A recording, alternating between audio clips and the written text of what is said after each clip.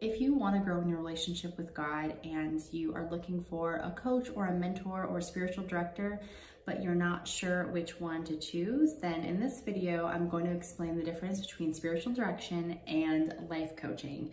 And then how do you discern which one might be right for you in this season? If you're new here, my name is Meryl. I'm a spiritual director. A spiritual director is someone who is going to help you discern God's work in your life.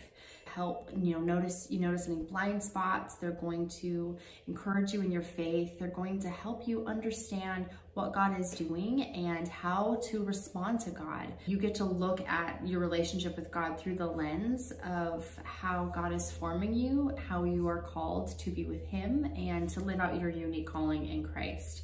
So the emphasis on spiritual direction is on your relationship with Him, your dynamics. How do you interact with God? What is your prayer life like?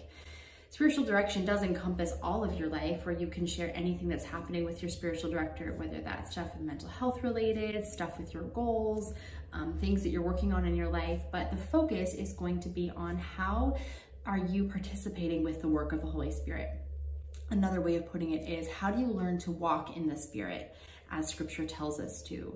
And it's the process of sanctification. So you want to grow in your relationship with God, you want to be His disciple, and that is specific. That's different from counseling, which is going to help you more solve problems, and then coaching, which is different from spiritual direction, even though they are similar. They're Christian and biblical based, but they're going to have two different goals. Life coaching is forward thinking. It's going to help you look at what are your goals in life? Where are you stuck? What are the patterns that are keeping you stuck? How are you doing things that are not serving you? And they're going to help you define your goals and help you reach them, make actionable steps to achieve the goals that you have. So coaching is very forward thinking.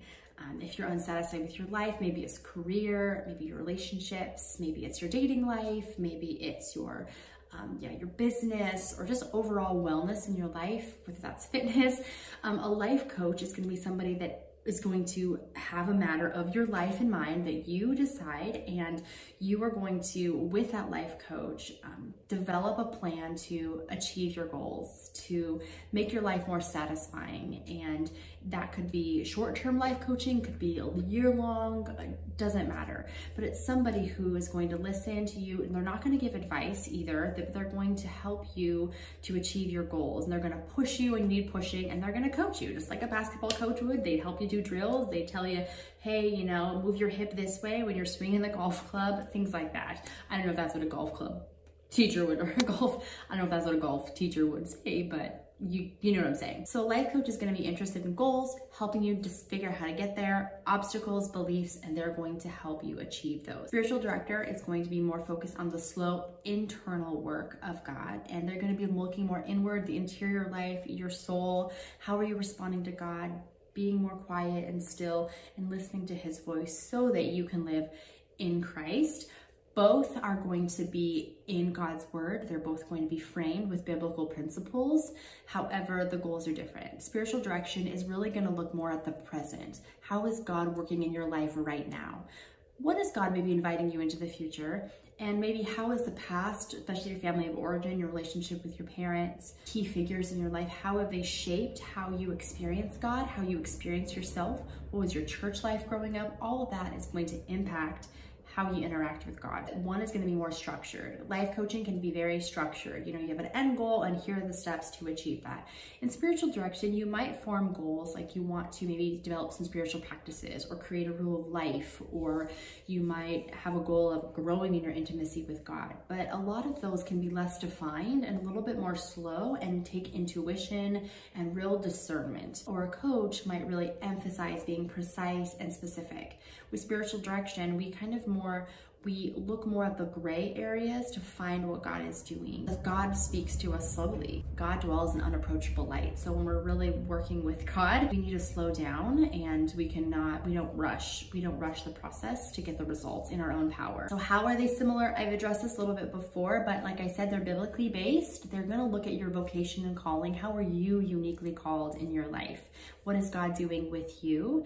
And that is going to help shape the coaching relationship and the spiritual direction relationship. A spiritual director and a life coach are going to want to find the real you. They're going to want to understand your beliefs, your patterns, and your life history and how it's going to impact it.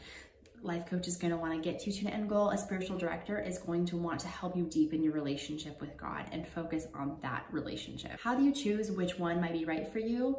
I might say both might really be helpful, but if you have some specific goals in mind, or you really want to feel energized and you want to change some things in your life, you have some unhealthy patterns that you want to break free from that you don't necessarily think you need a counselor or a therapist for, you're not maybe dealing with more mental health and some deep emotional issues, then you might want to go with a life coach, somebody who is going to help you articulate and be precise with your goals and then help you reach them because you want to feel unstuck. Life coaching might be a good fit for you. If you are maybe questioning your faith, you're feeling stuck in your relationship with God, you're experiencing some dryness, you want to grow in intimacy with Him and you want to understand yourself deeper, you want to have a prayer life that is rich and meaningful, you want to really live the abundant life and engage with God, to live out your calling in Him, to impact the world for Jesus and to experience Him, want to have your identity in Christ solid, which is so important now more than ever to focus on your relationship with God, because there is so much going on in the world that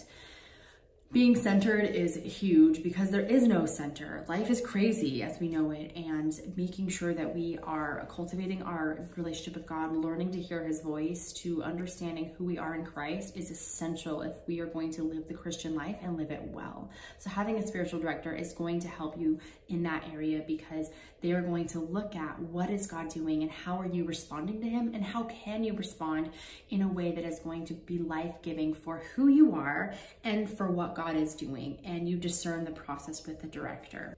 Well, I hope this video was helpful. Let me know if you have any more questions about what spiritual direction is and what life coaching is. I would be happy to answer any questions you have even about the spiritual life, because I might make more content about it in the future. My email is in the description box below, and I would love to hear from you. Any question that you have, shoot me an email.